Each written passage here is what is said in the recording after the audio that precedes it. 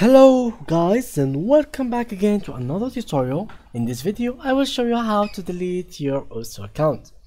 So without any further talking, let's get ahead and then open OSO and then connect your account and then click on here, and for example click on view profile, or else you can just go ahead and open Google Chrome or any other browser and click on OSO right here, type it, open the first website that comes to your list, and then make sure that you are connected to your account.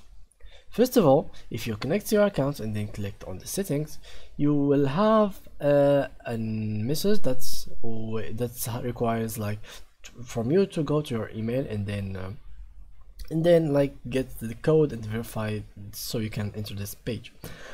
From here, if you scroll all the way down, you will not have any options of deleting your account.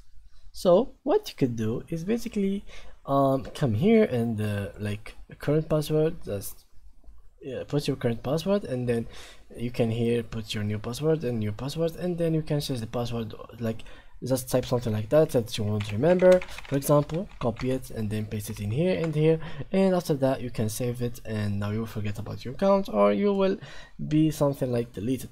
Of course, you can't delete accounts definitely from the website or the game, but let's check for it. For example, if we come to wiki in here and help, and we write, for example, delete help center and delete, let's add account, and here you go.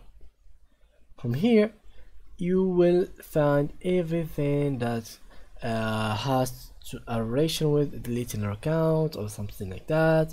And after all of this information, I've read all of this before and I found nothing that has something with deleting your account. For example, if you come in here and read this, can I delete my account? For more information on account deletion, see also privacy and right control. Caution, account deletion is permanent and therefore cannot be undone.